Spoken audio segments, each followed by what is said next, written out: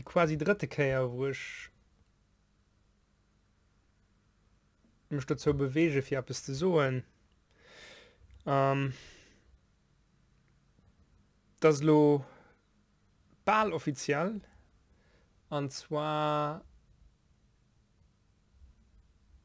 sind wir am Gangen, die Hauptstadt darauf zu präparieren, dass sie sich vielleicht wählt ein bisschen mehr da bannen befangen. Wie ich gestern erzählt habe, hat der Gouverneur gesagt, dass ich vielleicht den Weekend will da bannen bleiben. Das klappt erstaunlich gut. Und das ist etwas, was für allem in der japanischen Kultur da gut funktioniert, das Folgen. Wenn die Hierarchie da sieht, dass du folgen sollst, da geht das auch das gemacht. Und das ist also so ein Moment, wo halt eben gesagt wird, hey, das ist in der Zeit, für die Banden zu bleiben. Ich habe das zwar nicht gemacht, weil mich interessiert hat, für einfach rauszugehen und zu gucken, wen das da möchte.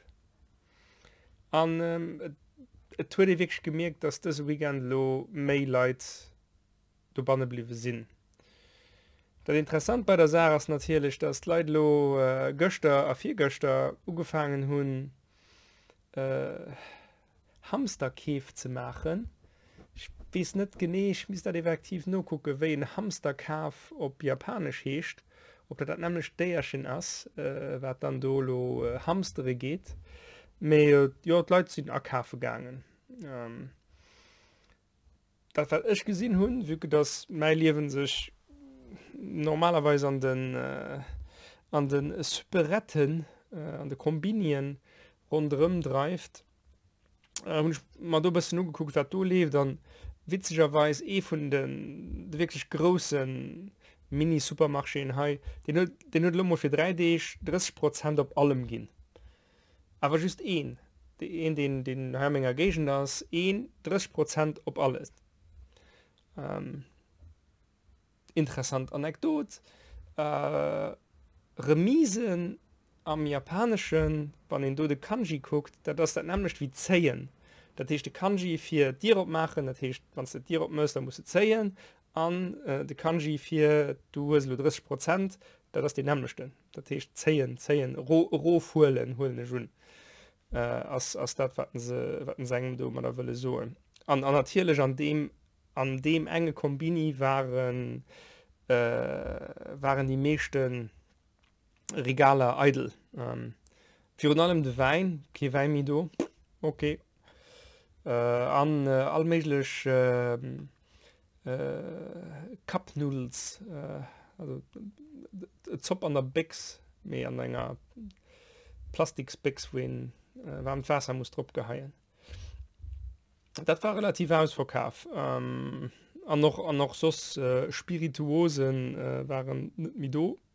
Was ja auch normal ist, wenn wir denken, wenn Welt zum Ende kommen, dann ist es wahrscheinlich, dass die Leute sich werden an irgendeinem Moos, an einer Stimmung versetzen werden. Da tun Zeitungen auch natürlich gemerkt. Und das ist, ja, keine Ahnung, das ist so.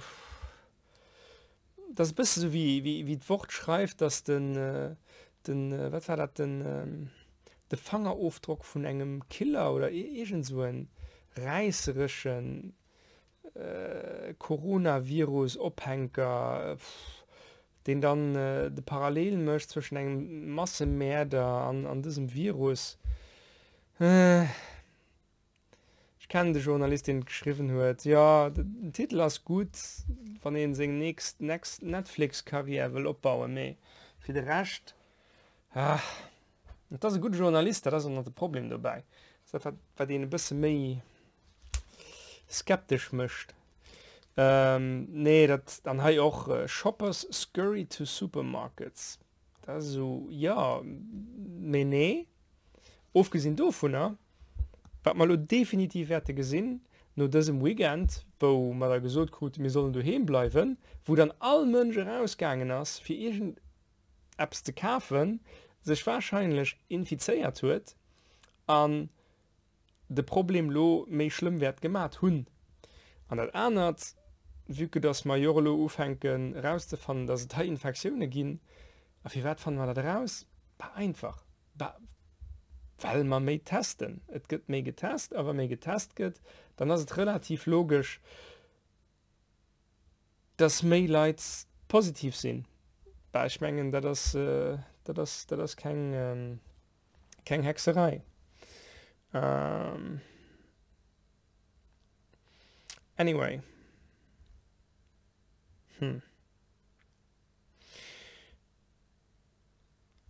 The fundamental interesting thing is, for me personally, that you really see parallels between certain systems of power that are independent of culture, geographic location, or whatever. The fact that Abe was kind of lowballing it in not responding properly to the COVID crisis has purely to do with his cling to power. He wants to be re-elected. That's a fact. And that is not because he's in Japan and because he's an elected official, but that is because it's like that all over the world. In Luxembourg as well. All people in power want to be re-elected. And if you get them in a vulnerable moment and you ask them, they will tell you exactly that. And that's kind of legitimate. It's like, that's normal. If you taste power, you want more power. That's legit. The more interesting question is the entitlement that this power gives you. Like, if you want to get elected again because of the entitlement and not because of your mandate to help, well, not necessarily to help, but to kind of serve the people who elected you, that's a whole different story. And mostly like Abe was in a tricky situation where on one hand he had to handle the Olympic fiasco, which is like, this is a fucking disaster. You've got half of your country's consumer companies that have marketed Tokyo 2020 up to the point where you walk into any random shop and you hear all the jingles about, oh yeah, it's Tokyo 2020, be fucking happy and just buy our stuff. And then now all of a sudden the government has to say, yeah guys, it's postponed. Nah, business people will not be happy. But in the current climate, maybe also business people can get COVID and kind of, yeah, not be well, to say the least. Of course, some fantasists want to believe in a spring version of the Olympics, but that's not gonna happen. That's like, if you take a look at what is really happening in other countries, nah, not gonna happen. Because bear in mind, the only reason why the Olympics got postponed now is because the athletes stepped up, said, okay, this is unfair, we cannot train, we cannot get valuable points because not all athletes actually were qualified for the Tokyo 2020 Olympics. So they couldn't go to their events where they could get qualifying points. And they said, okay, get the fuck out of here. Come on, this is just unfair. And the Olympic Committee listened, luckily. And I really doubt that the Olympic Committee has any real touch anymore with the Olympic spirit. It's a multi-million-dollar machine that kind of has various random contracts with Coca-Cola and any other big company. So I'm not sure that sports is their main motive, even though they spin that in the press, that is their first thing. But come on, it is not. And take a look at what happened in the past. All the bloody scandals, all the random teams that were tested positive for random performance enhancing drugs. And then the Olympic Committee is giving a half-assed fucking excuse. Nah, get out of here. Anyway, but that's no news in the classical sense. That's just known. It's on fucking record. Economically speaking, in Japan, it's gonna be tough because last year there was a tax hike. That's how the press kind of portrays it. It was a 2% tax hike. In Europe, if you tell people we raise the tax 2%, they're gonna fucking laugh at you. Here it was a big deal. Justified or not, not sure. I'm a guest here. I just barely have a mini grasp on what really goes on. I would argue that financially speaking, it wasn't that big of a hike. Mentally and morally, it was like, oh my god, they're gonna really tax me hard. But it wasn't that bad. Plus, they made a difference between like takeaway and eat in and so on and so forth. So yes, it was 2%. The main weirdness was that they really wanted to push through the tax hike because they promised it. It's like, okay, the government promised the tax hike and it was kind of in their agenda, and now they have to do it. But that doesn't really help the current situation. The interesting question would be, okay, if you're gonna just say, okay, let's revert to whatever it was 6 months ago, would that help people? Not sure. The other thing they are now pushing through, very similar to the US, they want to instantiate a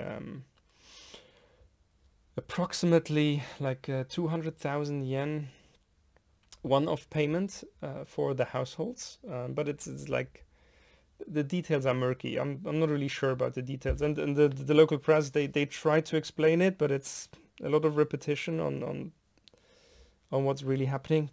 Not sure. The other thing, the fiscal year is going to happen in April. So 1st of April, the fiscal year in Japan kind of starts, and that's very soon, TN. So I would expect that before the 1st of April, which is in a couple of days, then there will be a kind of a news thing. And the other magical thing I haven't really grasped fully yet, on the weekends, stuff happens. So kind of the government gives news on the weekend.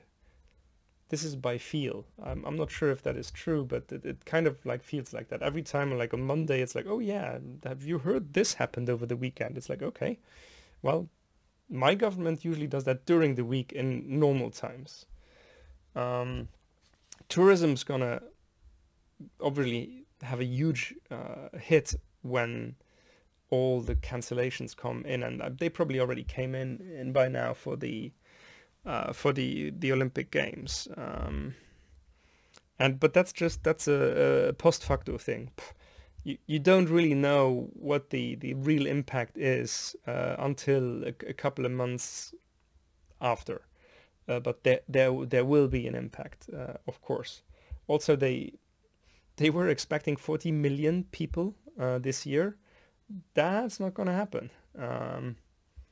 And they are quite reliable on the tourism sector, and you can't really compare that to Luxembourg. And I don't want to talk the Luxembourgish tourism sector down, because it's important-ish, but in terms of volume, it's just like, yeah, that's just a different scale altogether. If you think about democracy, the most complicated thing will be in whichever country. That doesn't really matter where in the world it happens. But all the temporary regulations we will put in place now, they have to be rolled back. Will we really roll them back? hopefully they will be legally safe and sound, in the sense that the texts that are written, the laws that are put in place, that they have legitimate legal basis to be rolled back after the crisis is over. And I think there is the main problem. When, who, and how do you decide that the crisis is over? Because I don't want to compare the current pandemic to the flu, but it's like, if we think about it, okay, let's imagine the flu is the new pandemic. When is the flu crisis over? Because it's so fucking generic. Like, I get the flu once a year. Of course, if you have a vaccine, you're probably okay, but people get the flu once a year. So all of a sudden you could argue that, okay, the pandemic will never be over because this is kind of a big thing and we need to be careful. And of course now these temporary measures all of a sudden become a permanent measure. I think in terms of democracy, this is something to be very, very careful about, and a thing to keep an eye on, and where we as citizens and we as people who elect our officials need to really keep an eye on them. And not because they are necessarily like malevolent, but just because it's comfortable. Because some of the rules they just make ruling as such easier. It's just like easier, and that kind of slowly but surely can grind into an authoritarian regime. But we're far from that. But that's a legitimate concern, I would argue. Not gonna talk about masks, because masks are like, they're bloody stupid.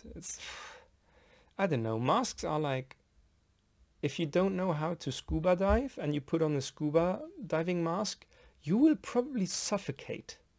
And this is fairly similar. And I took a closer look at people who wear masks here.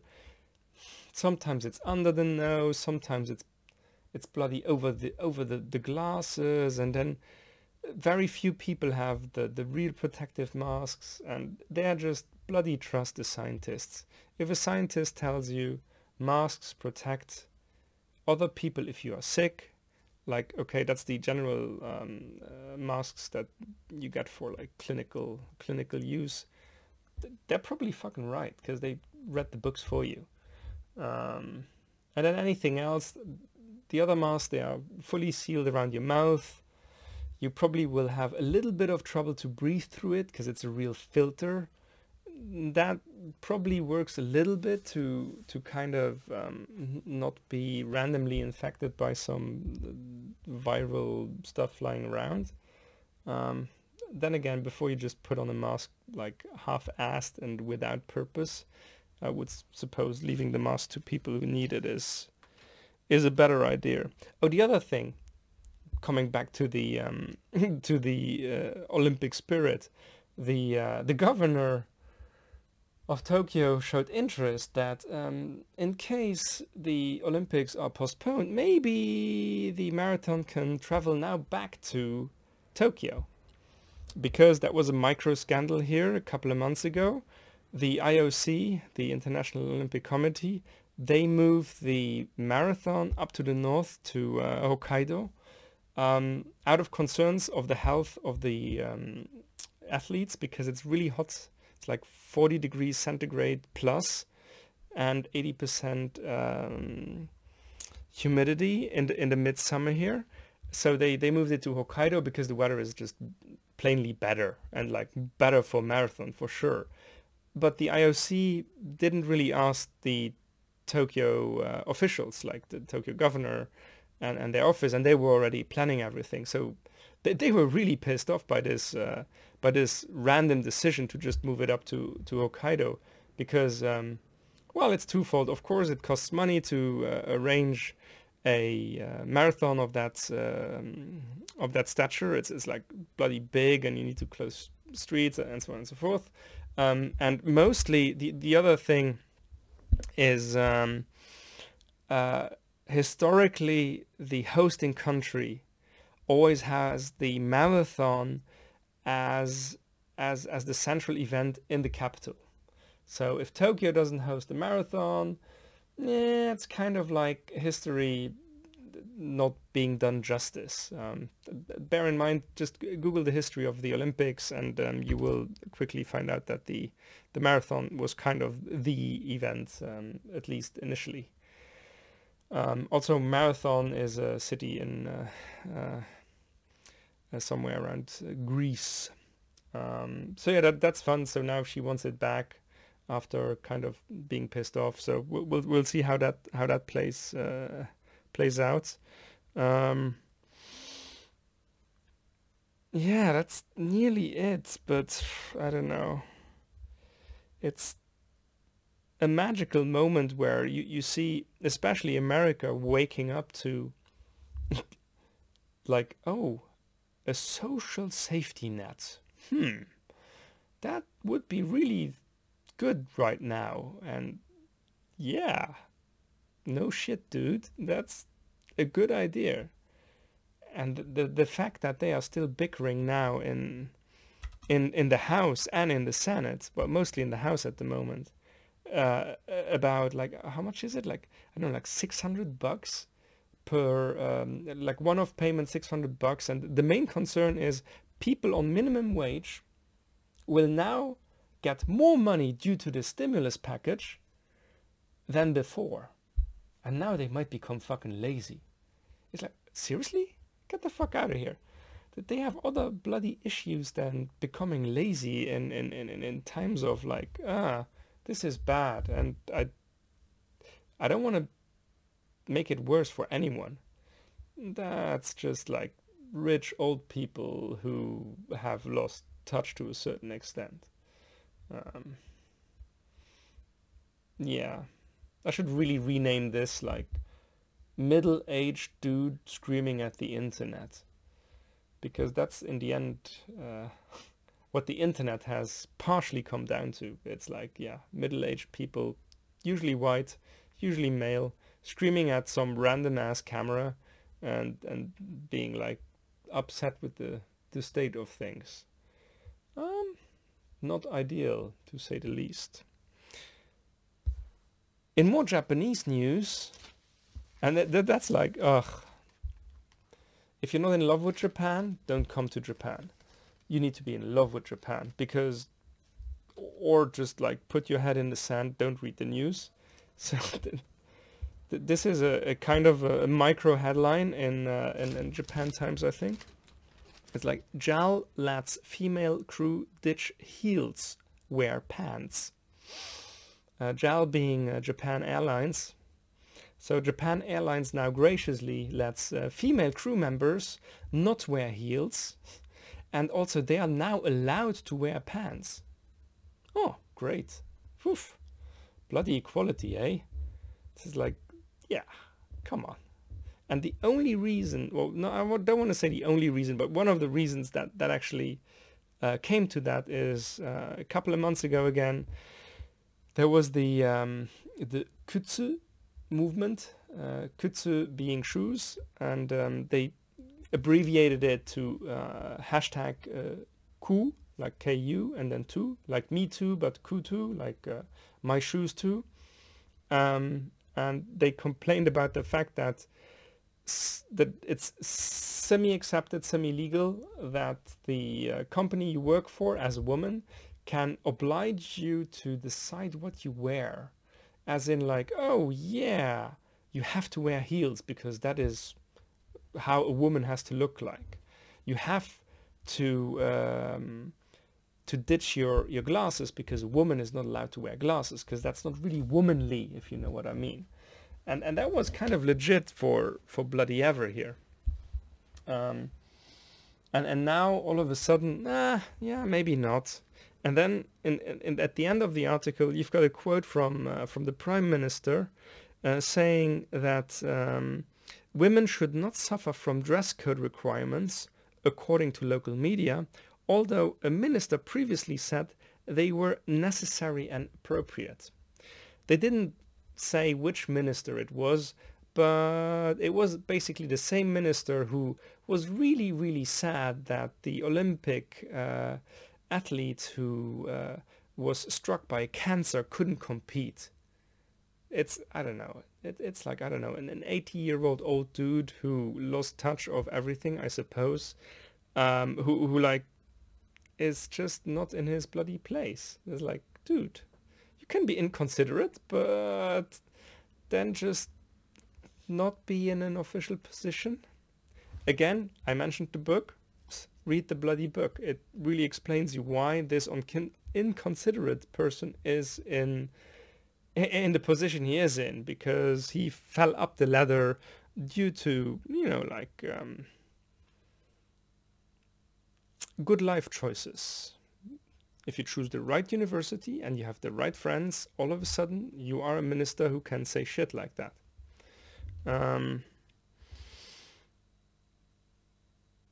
Yeah, obviously that's kind of bad, but again, I'm just European, so maybe in this neck of the woods that might be normal, but I think it's not normal. There's a lot of people who kind of stood up for that, and if you talk with local people here and you kind of confront them with these news, because maybe they haven't read it or they're not aware of it, they're like, huh, really, is this happening? Well, that's wrong. It's like, yeah, that's kind of wrong, or at least it's debatable and you can have a talk about it.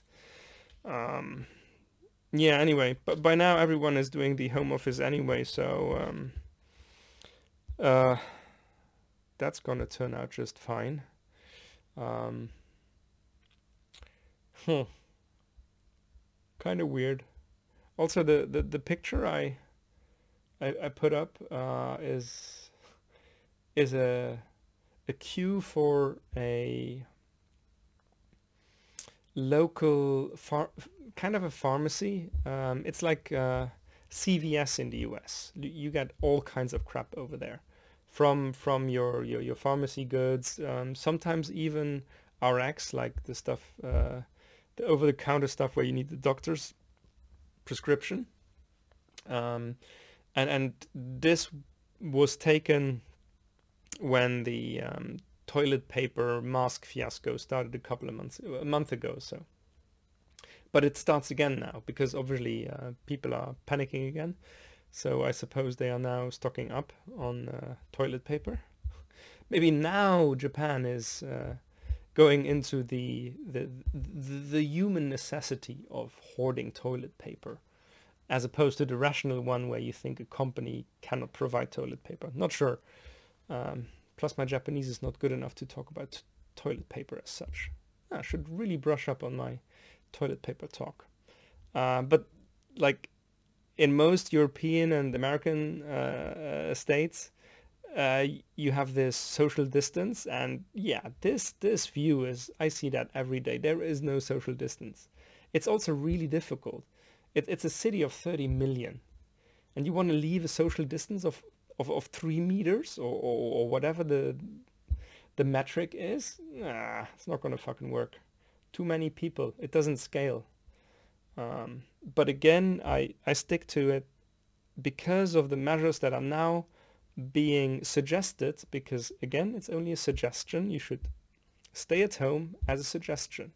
Also, as far as I understood the local news, there will probably not be a lockdown as such, because that's not how this country works. You cannot force people to stay at home.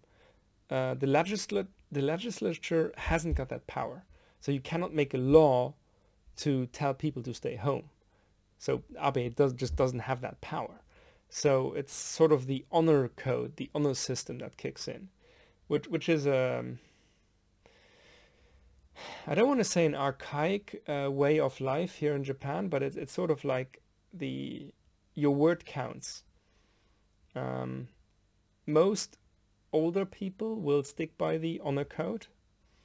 Younger people, not so sure. Like over here, if you sell a car by a handshake, that's legal. It's legally binding because it's your word you give. It's like that's the honor, the word, the spoken word is a legally binding contract. But I really wonder if that works up to the new generation.